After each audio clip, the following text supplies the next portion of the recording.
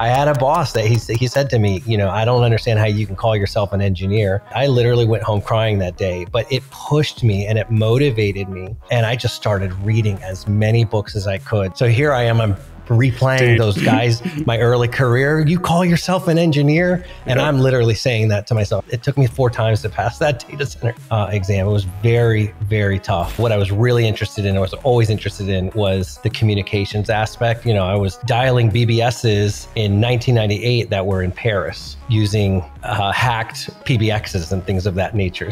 But it definitely gave me sort of a leg up on learning computers, learning programming skills. Sometimes the failure is what teaches us the most lessons. So I could have taken the exam many years before. Maybe I might have failed it. But then I would have been able to, know exactly what's on the exam, turn around and knock it out a few months later. If you fail, it's not like you have to go and do another year of university. If you fail today, you take what you've learned, you go and fix those bad areas, like you said, and then next month you go and do it again. Hey everyone, it's David Bombal back with a very special guest. Stefan, welcome. Good morning. How are you? I'm doing well, Stefan. Great to have you on the show. I was doing a bit of research, looking a bit about you on LinkedIn, and I was amazed, man. How many JNCIEs do you have? Right now, I've got 5, which is pretty cool. And one of the things that is kind of unique about that is right now there's actually only 4 expert level certifications offered.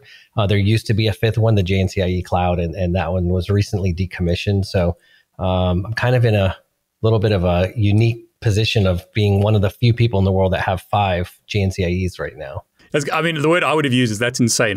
The amount of work to do that, that's hard work. So, perhaps you can tell us a bit about your story and your journey. And, I know you run your own business these days, but perhaps you can tell us about that and, tell us about how you went from 0 to hero where you are at the moment. Definitely studying for JNCIEs. And I have a number of other certifications as well, but that took literally years of my life to accomplish. I think it's kind of like equivalent to maybe somebody studying for a bar exam. That says you've been here since 6:30. I thought I'd jumpstart the bar exam work. Something along those lines. But I basically, where should I begin? You want me to start at the very beginning? Yeah, give us inspiration because I saw you got NT4 years and years ago, and then you were Novell before that. Tell us a little bit about the journey. Yeah, so I'll talk a little bit about my story and how I got into IT, and I definitely took a more non-traditional path, which is great to hear. Yeah. I was working as an electrician out of high school. But I had always been really good with computers. I ran bulletin board systems in the late 80s, early 90s when I was a teenager out of the home, much to my parents' chagrin because these were mostly like freaking hacking type related bulletin board systems that I was running back then.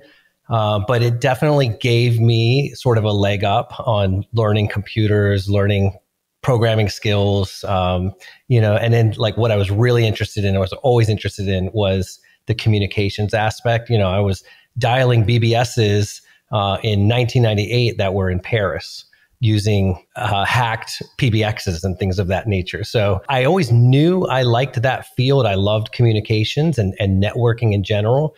But out of high school, I was doing a little bit of school. I was doing some college, but I was also working as an electrician, as an electrician's apprentice. And I remember one day I was working really, hard manual labor, running cable through ceilings. And I just said, why am I doing this? Like I could be, I'm really into computers. This was around 94, 95. And, the whole thing was just really starting to pick up. So I just decided to go to a computer school.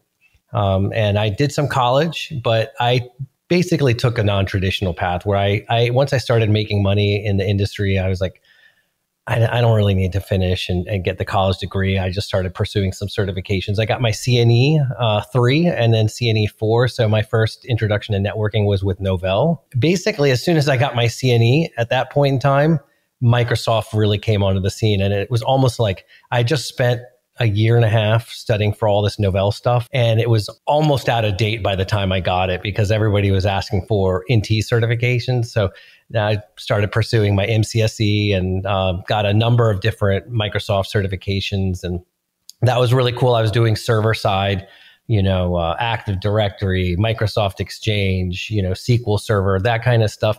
But in the back of my mind, I always really, really loved networking. And, Cisco was out there, and I would go on the job sites and I'd see like a Cisco router and I'd be like, wow, that is just the coolest thing. That is what I really want to be doing.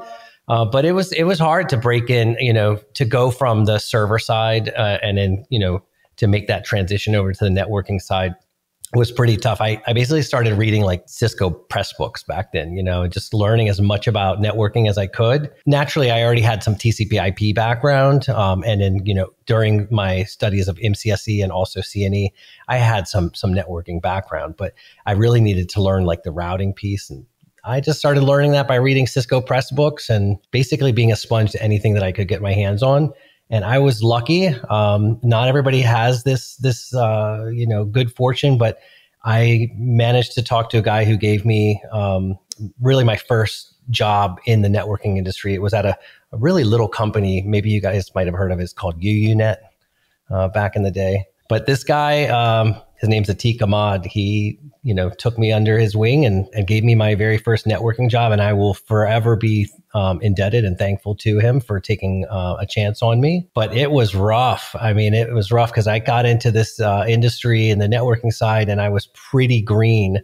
And I'm working at UUNet, which at the time, AS701 was the largest service provider in the world. They were the backbone, now they are part of Verizon.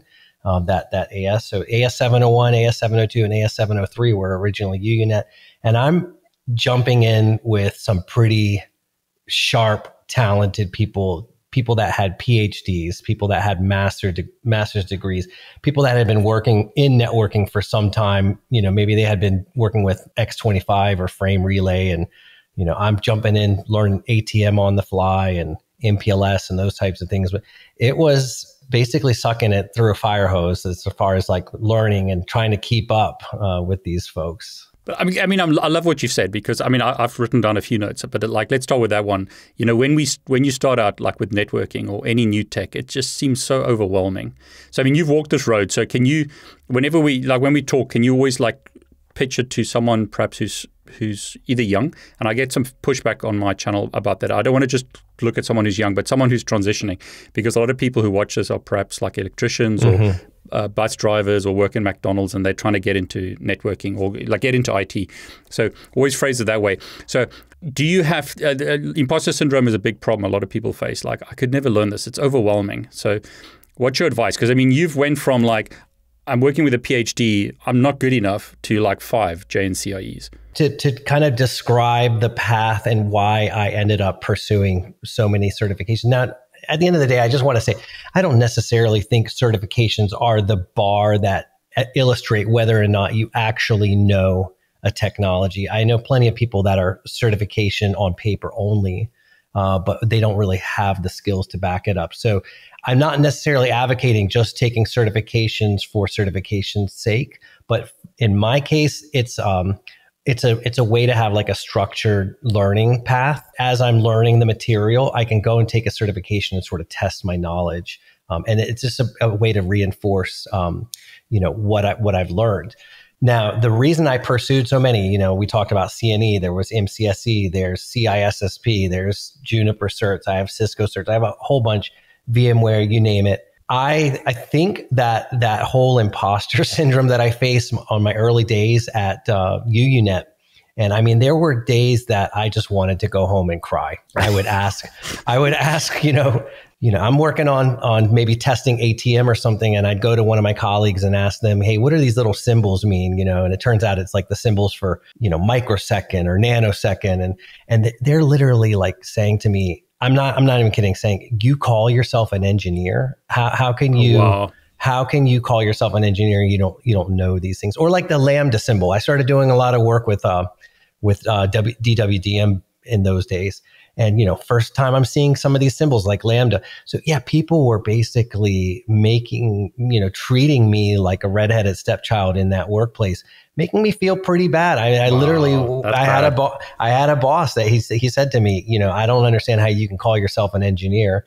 And I literally went home crying that day, but it pushed me and it motivated me And I just started reading as many books as I could. So got my hand on as many Cisco Press books as I could. I was working with protocols. So, I mean, I'm getting a book on ISIS. I'm getting a book on BGP. I'm getting a book on OSPF. I'm literally reading the RFCs. I just made it a goal of mine to prove these people wrong. I love it. And, within, it's kind of funny because the same people that, then there were times where I would be asking for help and they just kind of just didn't want to deal with me. So I realized I had to kind of like pull myself up by my own bootstraps. But the funny thing is, I immersed myself in it. And about a year later, the same people that were laughing at me saying, how do you call yourself an engineer, that didn't really want anything to do, all of a sudden they're coming and they're asking me questions, or, hey, can I borrow that book? Hey, do you know how this works? Do you know how this works in ISIS? And yep. And they're wanting to work on projects with me and things like that. So it was really a sense of vindication, I think. But yeah, in my case, the imposter syndrome has very much been a part of my desire to not necessarily prove to other people, but prove to myself. And I mean, I think we all suffer from that to a certain extent. I've got 5 JNCIEs, but there are so many times that I'm working with people and I just think, man, this guy is just so brilliant. I'm constantly learning from other people. I love that. I mean, it's like the kind of people you always want to work with, I think, are people who are humble, who know that the more you know, the more you realize there's more to know and you can't know everything. So, I mean, you're the kind of guy that you want on your team, not someone who's arrogant, who thinks they know everything. But you got to tell us, the JNCIEs, what are they in? Because I would assume it's routing and switching, but then perhaps some others as well, right? Yeah, so it's actually a little bit different than like maybe like the Cisco track. So there's 5 or there's 4 now. There was a 5th. I'll talk about that one. But there's service provider. Okay, so SP, JNCIE SP. There's ENT, which is enterprise. There's SEC, which is security, and then there's DC, which is data center. And there used to be a Dash Cloud, which was more around their cloud products, Contrail, and those types of things.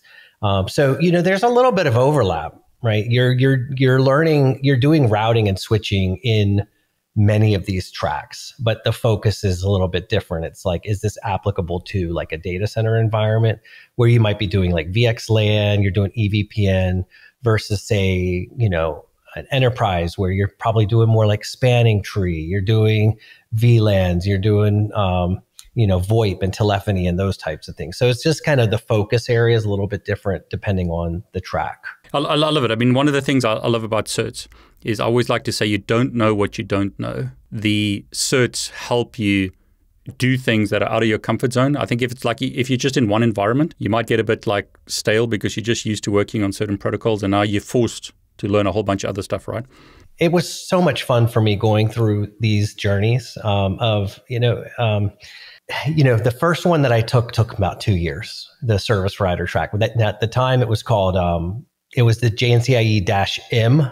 That's what it was called, is now the service provider. And this was based on their M series, their flagship product, which eventually this evolved to the service provider track. But that one took me several years. And in fact, here's just a little bit of advice for some of your viewers. I had been working with Juno since 1998.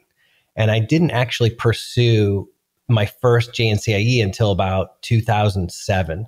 So that was like 9 years or something like that had gone by before I decided to actually pursue my first JNCIE. And the reason for that, because I felt like I needed to learn more about networking. I just felt like I wasn't ready. So it's like I'm reading one more book on this protocol. I'm learning. And basically, I went in and took the test and I passed on my first try. And I realized I had been ready I way overdid it. So my advice to anybody that may be interested in pursuing like one of these expert level certifications is if you've got maybe a couple of years of experience under your belt, you're probably more than ready to just do like a focused preparation and study the actual materials that are going to be on the exam. But my advice is you don't need to wait 9 years like I did. So I just started knocking them out at that point because I was like, hey, man, this is way easier than I thought it would. I mean, it's tough, hey, because I mean, some people who study for these like expert level certs, they fail, and it can be a long, hard journey.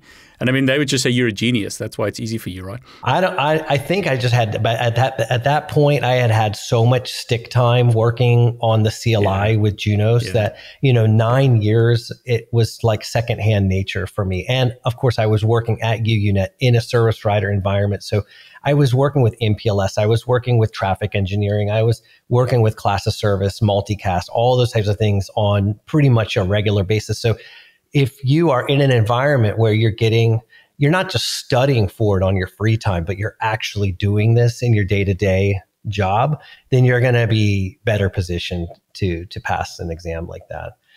So, I mean, I feel bad because I know there's a lot of people that it takes them 2, 3, 4 times to pass. But I think at that point, I just had like ample experience behind me. I think what you've highlighted there is like experience is a huge enabler. I mean, someone who hasn't had experience and perhaps just reads the books, it could be a harder journey, right? Absolutely. Yeah. I mean, so I will talk a little bit about some of the materials out there for anybody that's interested in maybe pursuing some of the Juniper certifications. There's some really excellent free training options out there for people.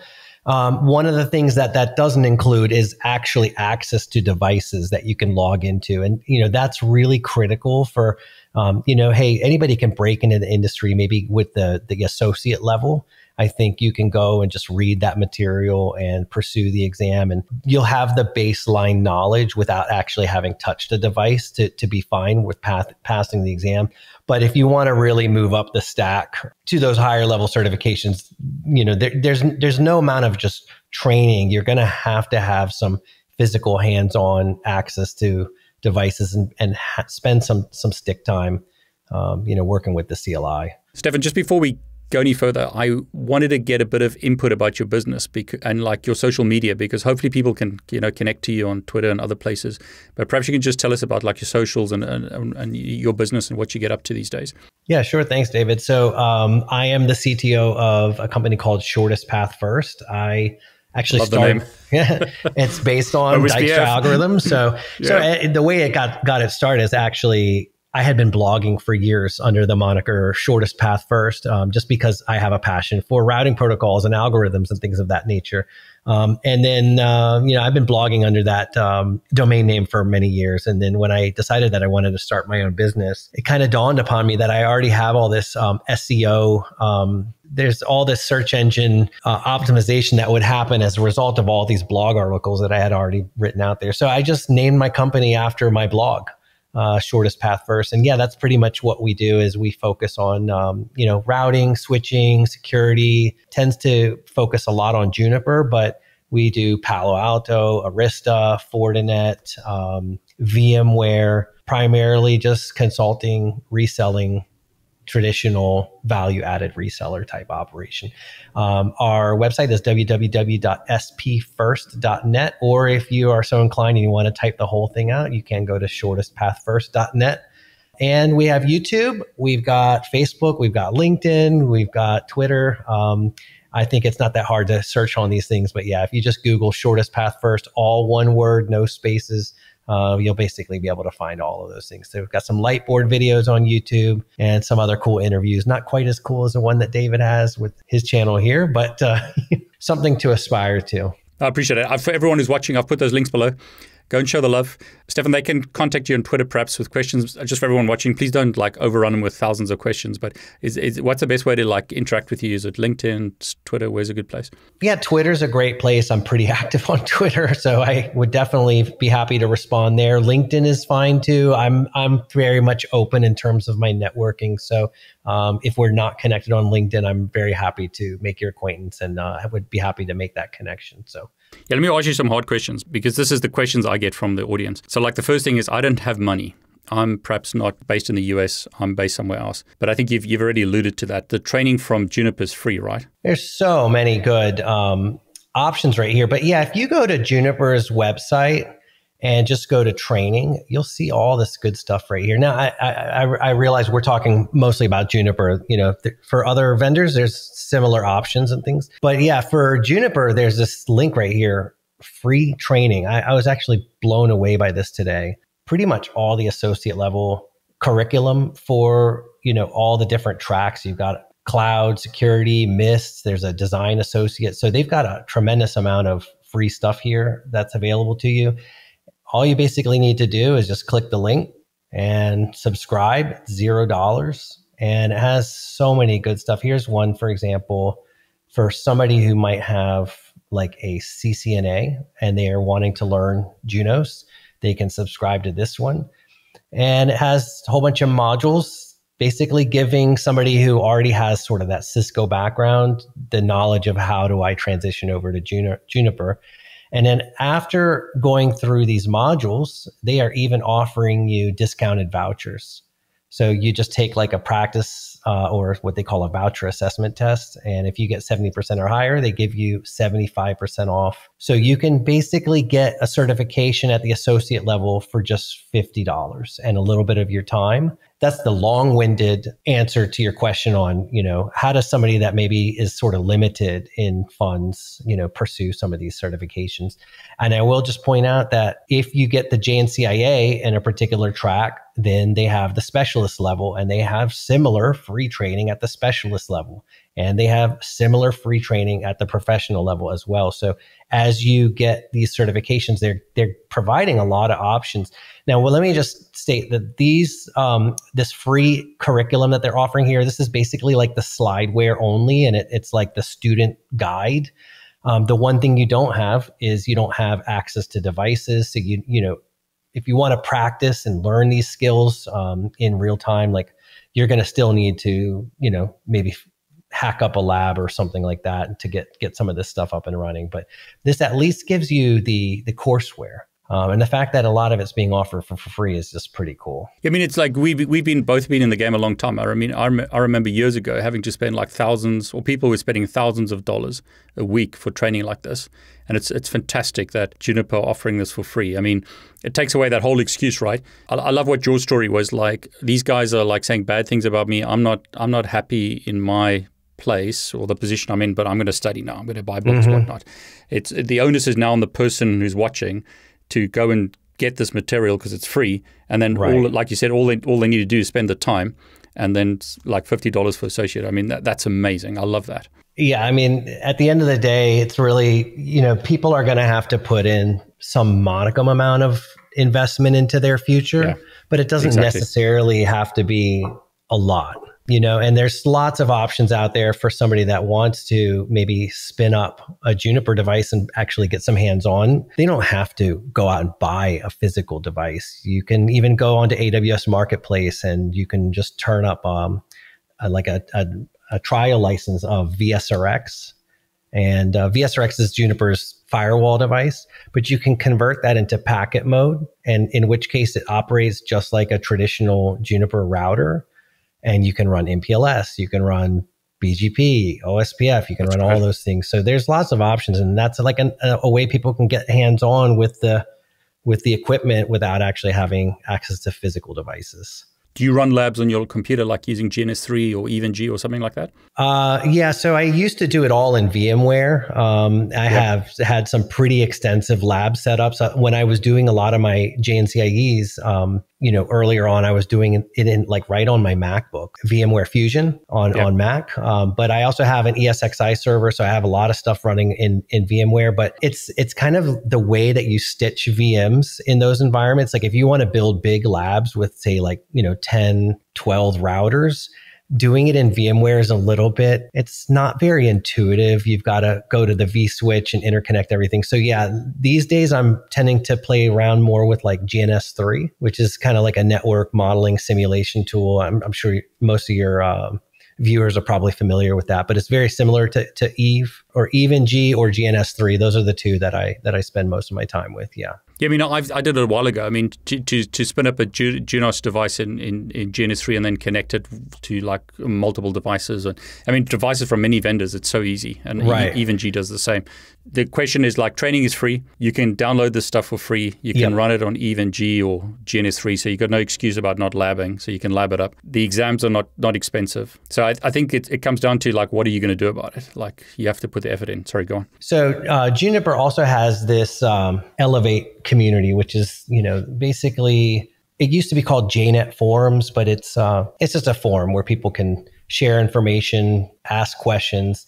And there is a whole training and certification thing right here where there's all kinds of questions where people are, hey, I'm going through for this certification. Anybody have any advice? So there's a lot of really, really good discussion on the Elevate community under the training and certification community. So that's an excellent resource for anybody that might be, preparing for these exams as well. You said it's like forums, right? So you can ask questions and then people help you. Yeah, it's a forum or discussion board. You can see there's lots of different topics and things like that. So if somebody wants to learn just about switching, there's a whole section of Elevate community, which is just focused on switching. And you can see it's just a place that is where people can come and ask questions. And there's lots of really, really sharp people that are answering questions all day. But yeah, there's an excellent resource in the Elevate community for training and certification. So anybody that's interested in pursuing this and they're like, where do I start?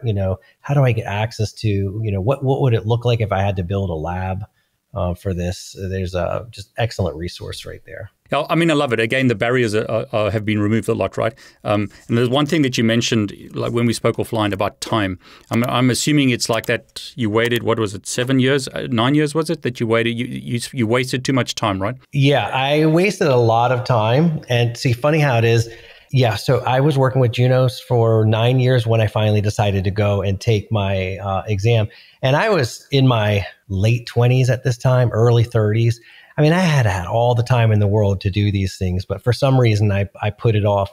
It wasn't until I had my daughter, which you would think like now I actually have a lot less time on my hands. Exactly. And that somehow like motivated me to finally go and pursue the JNCIE. I said, okay, I've been putting this off for too long.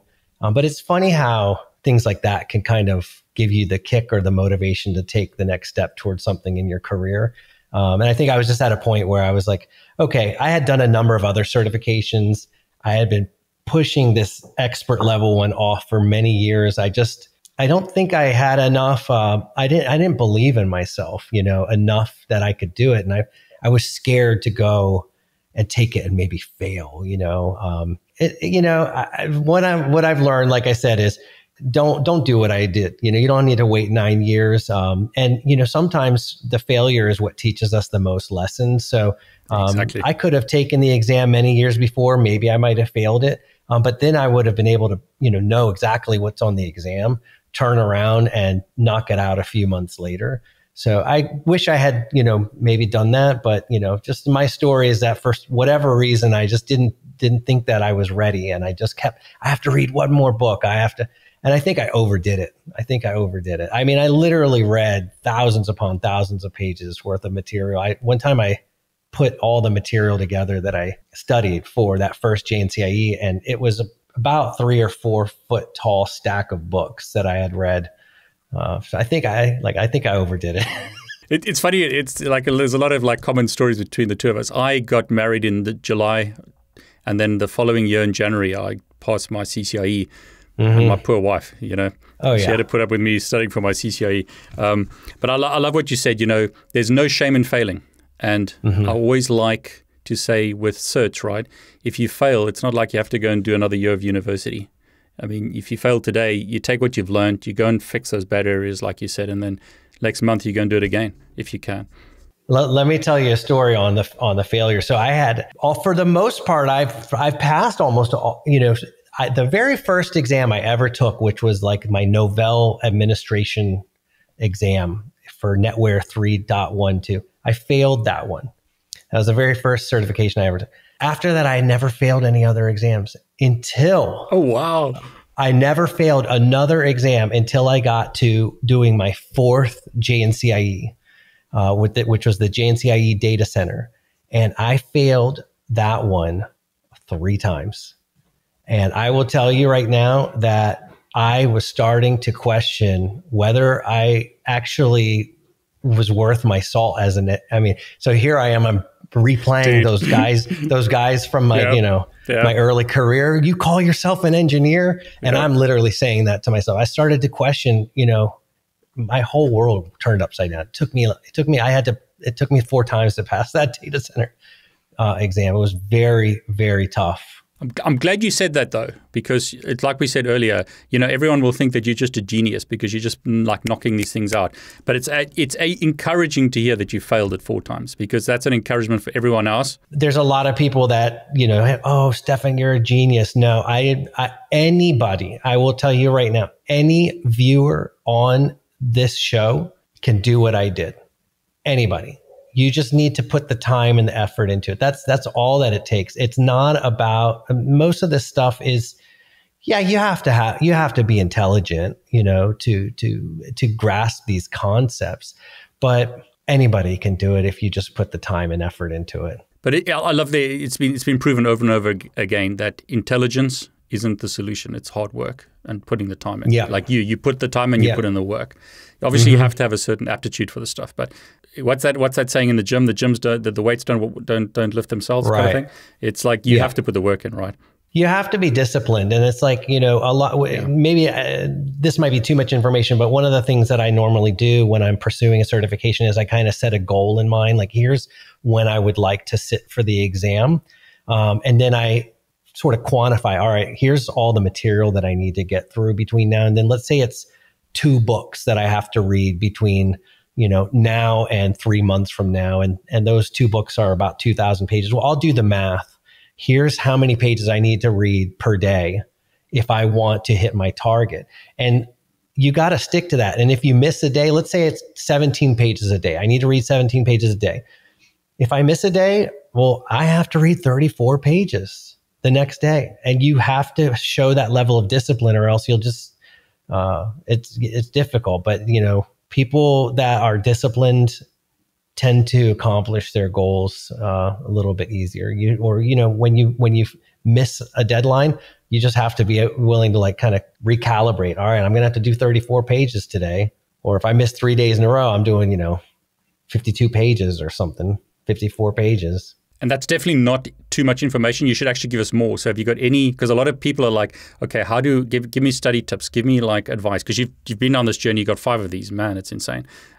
What other tips have you learned along the way? This isn't necessarily a tip, but we were talking a little bit about, you're talking about money and people, the issues with spending money. And let me talk a little bit about that for just a minute, because this is a lesson that I've really learned over the years. You might be in a job where you're making decent money. You've got, you're in IT, but perhaps you want to elevate your career to the next level and you want to pursue some certifications, or you want to pursue some training. There are just, unfortunately, a lot of employers out there that don't make that investment in their employees. Kudos to the ones that do, but I've seen that there's plenty that don't. Or maybe you want to, let's say I'm doing service provider type work, but I want to start learning more about security. So my employer may not necessarily want to, approve that training for me because it's not really directly in my scope of work, right? So, for those that are already making some money, you're in the industry and you want to maybe upskill, you want to elevate your career, you want to learn some new skills. I will tell you right now, if your employer isn't willing to invest in you, you should be willing to invest in you. It's the best investment you can make, is spending your own money. That has never stopped me when I wanted to pursue something. Sometimes it's a difficult pill to swallow because these trainings are not cheap. It might be $3,000, $4,000, $5,000 for a 1 week. But it's always, in my case, paid back in dividends. So that's a bit of advice for people, is just be willing to invest in yourself. Number 2, I would say, is if you are interested in pursuing one of these certifications, especially the higher level, one of the best ways that you can motivate yourself is to go and actually sign up and pay for the expert level exam, get it on the calendar, because now you're kind of on the hook, right? It's like, all right, I know I'm scheduled to take this in 3 months, so I've really got to get my ducks in a row, because, granted, you could reschedule the exam if you wanted to, but just having that date on a calendar, it's visualizing it and seeing it like, okay, I've got to make some tangible progress because I've got a date in mind. So goal setting, that's really important. Sort of just looking at the mountain.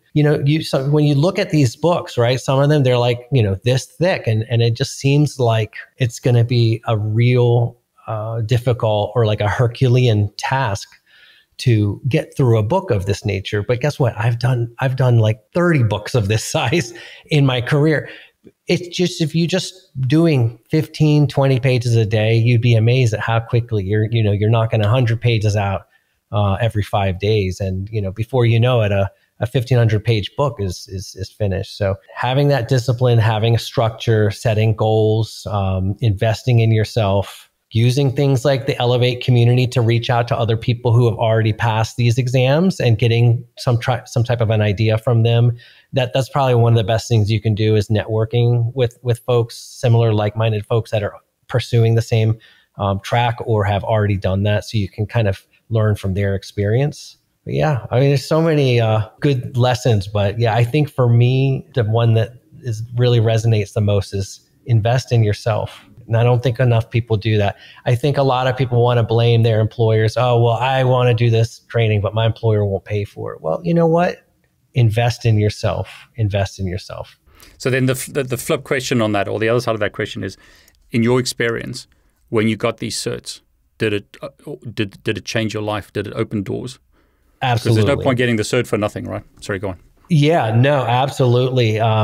It changed my life in a lot of different ways. I'll talk about the finality of that, which is now I have my own business, which is wonderful and amazing. And it's great that I don't have to report to other people. The immediate impact of getting some of these expert level certifications was that I was invited to the table with really smart people that I respected. And all of a sudden, they respected me more and felt like I had something to offer as well. So it was getting me invited to tables that previously I wasn't really privy to, or I wasn't invited to.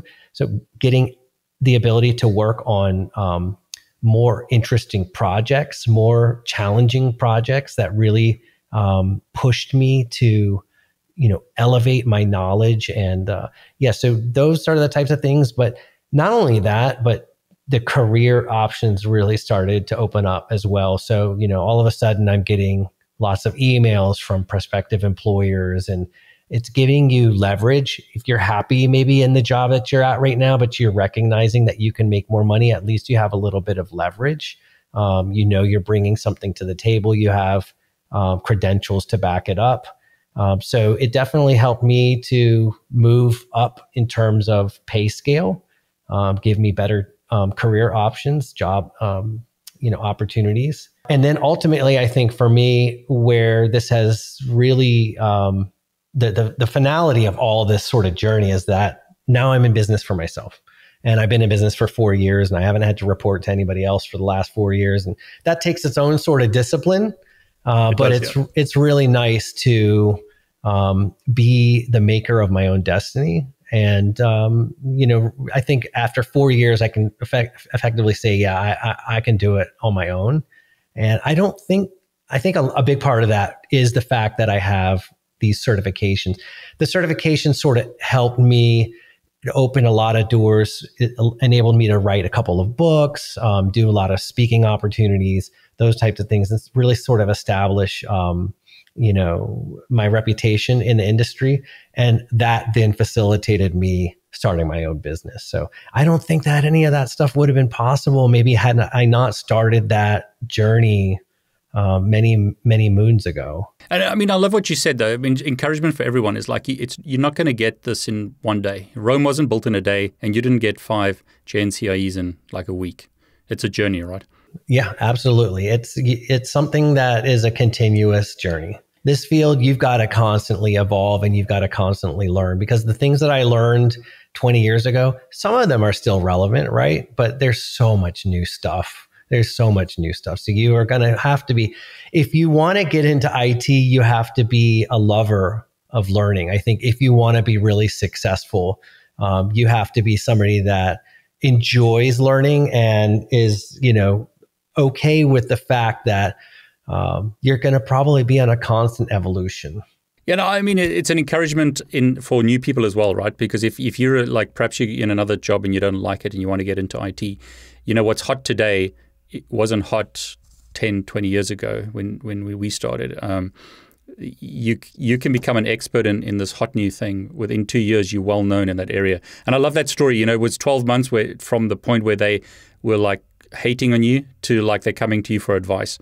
So it doesn't take like 20 years to become successful in an area if you choose something that's new. Yeah, I mean, in this day and age, I think things are moving so rapidly. Like if there's a new technology and you've got an expert in that technology, realistically speaking, how many years experience do they have? Like, we're talking Chat GPT and stuff. That is pretty new, right? So if you've got an expert out there who's talking about Chat GPT and using Chat GPT to build some kind of AI engine for your company or something like that. Realistically speaking, how long has that person been an expert in Chat GPT? It's only been out for 7 or 8 months, So one of the things that I like to say is that the expert in the room is the person that's read only 1 or 2 pages more than everybody else in the room. So that's it. I love that. I mean, let's talk about AI because that's a lot of people are worried about AI. Like, is it even worth becoming a network engineer? Is it worth getting into cyber? Is it worth getting into tech? Because AI is going to eat all these jobs. So I do think so. I still think it's worth getting into networking. Case in point, one of my customers is a very large bank in the US. I've been working with them for about 2 years now on their SDN deployment. Which is finally just getting launched right now. We're just going live with like one of our very first data centers.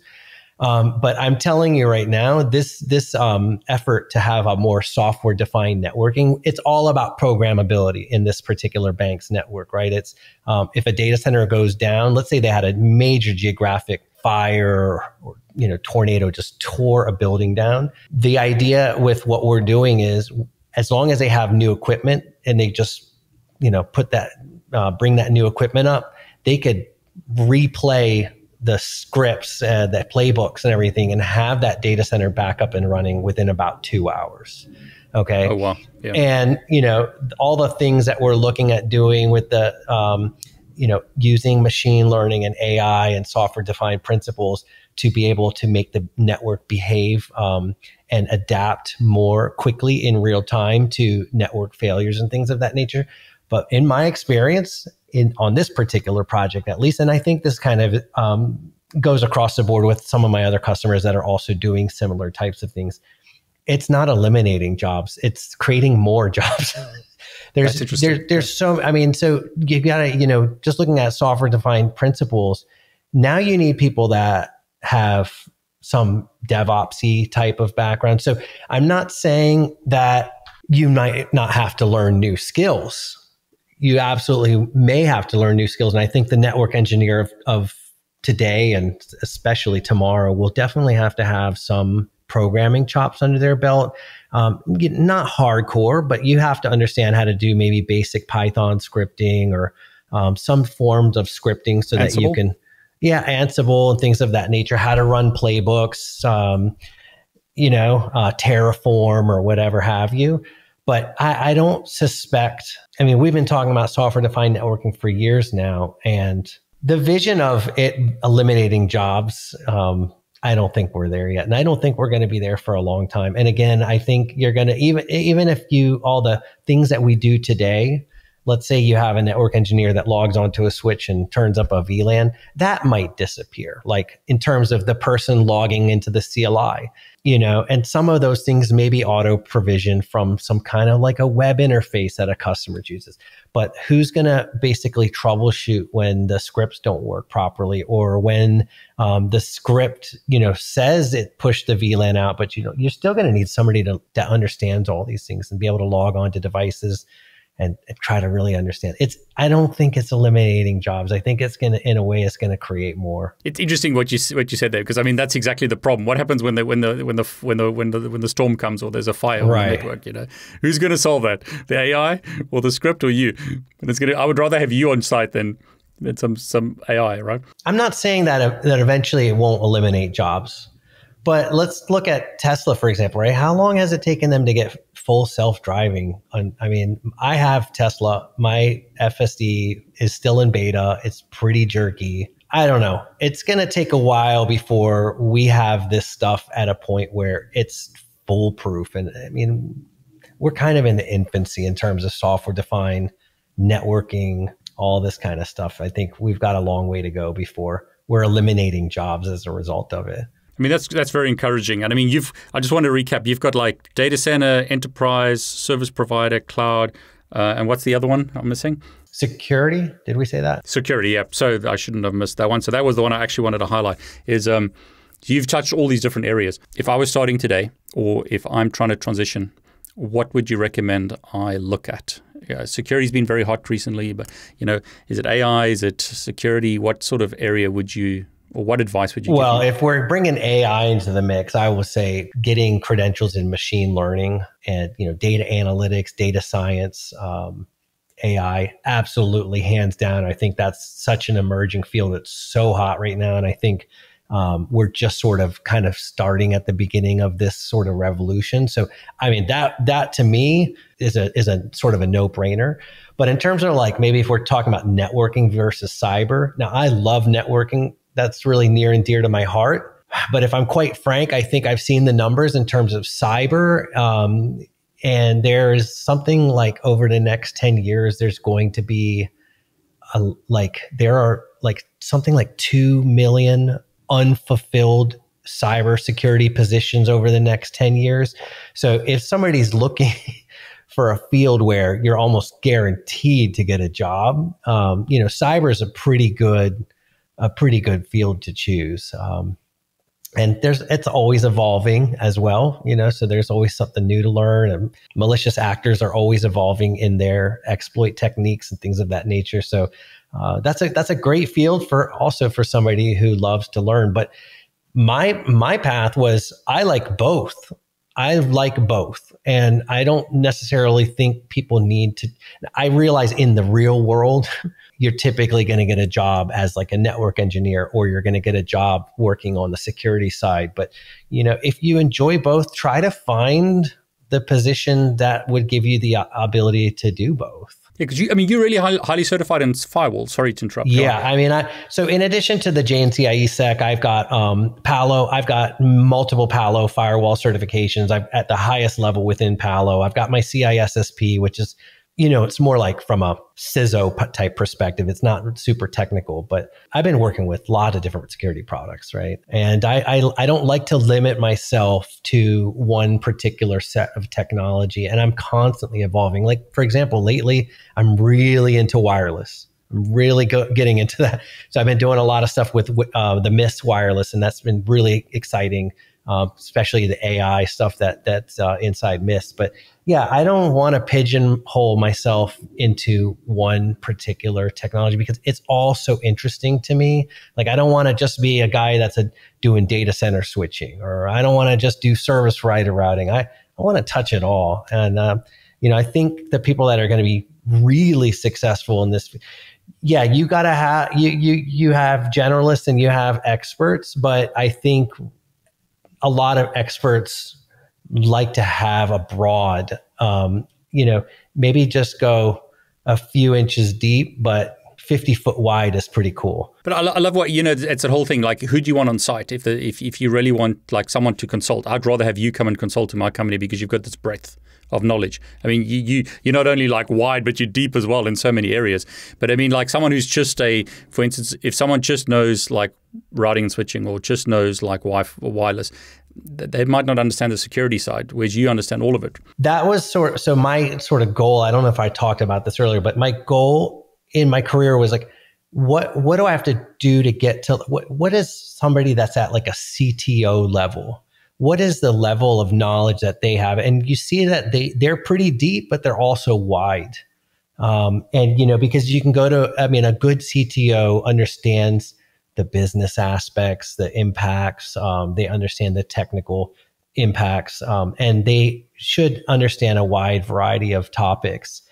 They're not just a CTO in routing, or CTO in, so it's kind of like, if you approach it from where do you want to go? Like, and for me, it was, hey, I want to like apply my career in such a way that like I would achieve like a CTO level of knowledge at the end of it. Yeah. So, that's why I just like, I kind of can't keep still to one particular thing. I just love learning. There's so many cool things to learn about all the time. My fiance works in AI. So, we are always talking about. She works actually at Microsoft, does a lot of AI stuff, and it's just an exciting time to be in technology right now. And it just seems like it hasn't stopped. Since I got into this field, it's just been constantly evolving, and it's a great field for anybody that wants to keep continuous evolution and learning. But I love like on the networking side. I mean, if you're someone who wants to do like core or pure networking, I mean, that's where you can start. But networking's everywhere. I see it a lot. I've spoken to other people, and one of the problems in cyber is that some guys don't have a deep understanding of networking,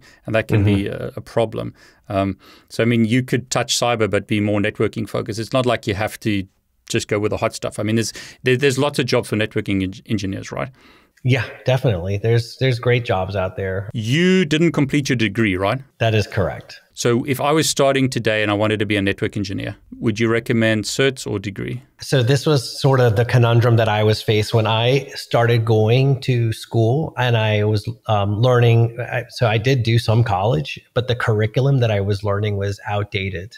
And it was, they were talking about things that hadn't been used for several years in the real world. Personally, I'm not necessarily advocating this path for everybody, but I think it's a lot easier if you look at, hey, I'm going to go to a 4-year degree, and you're looking at the ROI on how much you're going to spend for a 4-year degree. If you are ultimately going to get into networking, I think you can achieve a better return on your investment just by going the route of self-study, maybe get yourself into some highly focused technical training. That's maybe 6 months to 9 months versus 4 years. And you'll end up spending a lot less, and you'll be able to get right into the industry and, kind of move your way up from there. Now, that is not to say that's necessarily the path that everybody should take.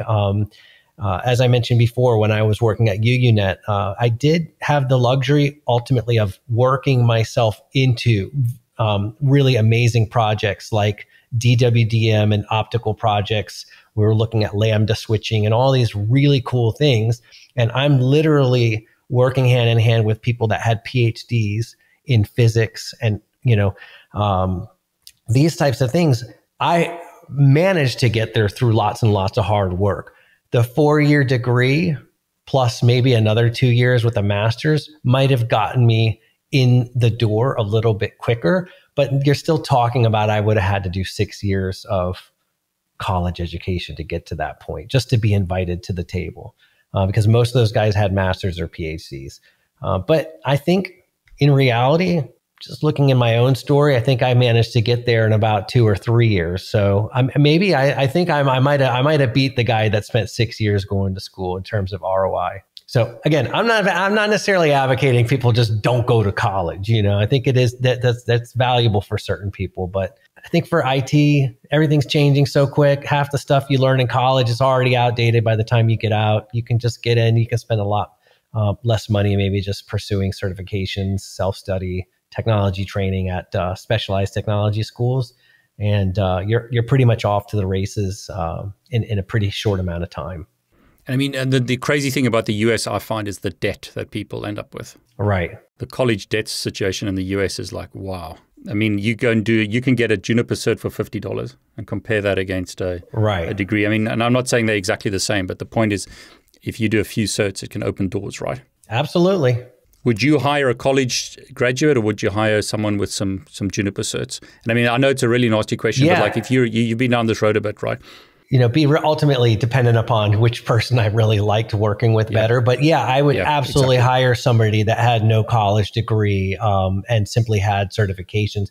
And if I saw that was a person that was hungry and had that drive, that's the thing that I would really be looking for more, is somebody who's saying, hey, I really want to get into this industry. I want to learn.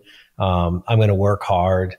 Those are the types of things that I think would resonate with me more than, hey, I did a 4-year degree and a specialization in this. But, it really depends on the situation. But I absolutely would have no hesitation with hiring somebody without a degree, just with some technology certifications.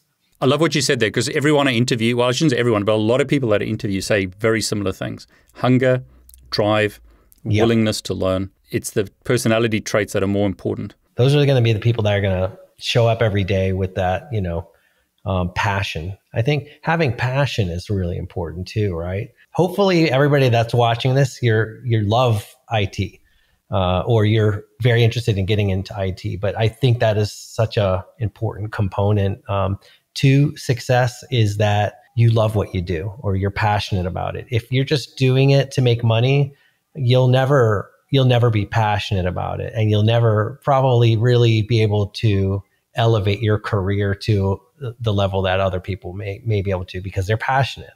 When you're passionate about something, it just it drives you. And I mean, you're not going to study like you did. I mean, if you don't like this, you're not going to want to study for the next 20 years. Yeah, I mean, for me, it's really exciting. I haven't done a certification in a while, but I had mentioned I've been playing around with Juniper Mist a lot lately, their wireless platform. So I am actually just started pursuing another certification because I don't have the Mist AI certs, and it's so exciting to like open up the courseware and start going through it. And it's like, oh, I'm back to learning again. One of the things I think, David, you and I have a similar background, is we both have been trainers. So that's always been something that I love. I love teaching other people. A common thread amongst people that really enjoy teaching is they also enjoy learning. So I'm learning this material right now, and it's super exciting to be back into like a learning mode again. How is Mist AI, or how is the Mist stuff different to like traditional Wi-Fi? It's awesome, man. So, God, I guess I could go on a long time about Mist, but I will tell you, I have customers that have had Mist deployed now for 3 years and literally never have to do anything, never have to fix anything. Like I had a customer, an entire county in Pennsylvania is one of my customers, and they have a pretty large Mist deployment, and they just came up to their 3-year renewal on their subscriptions.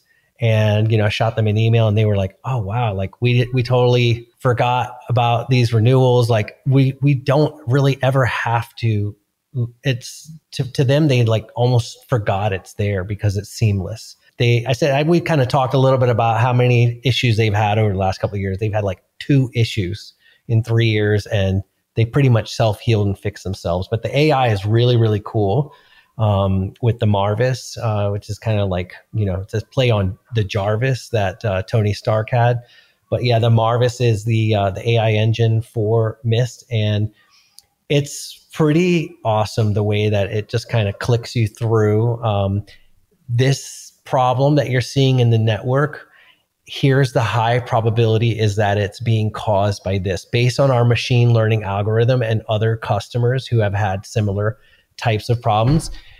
Here's like, they give you like the percentages, like 67% it's because they've got, like a faulty DHCP or something like that. And, it's kind of walks you through it, and then it gives you suggestions on how to fix it. And oftentimes, if you just follow their suggestions, it fixes it. And half the time, it just fixes it on its own. It's pretty darn cool. Talking about AI, there's 2 things that I was just thinking about. Is number one, it can make a network engineer's life a lot easier, right? Because it's helping you.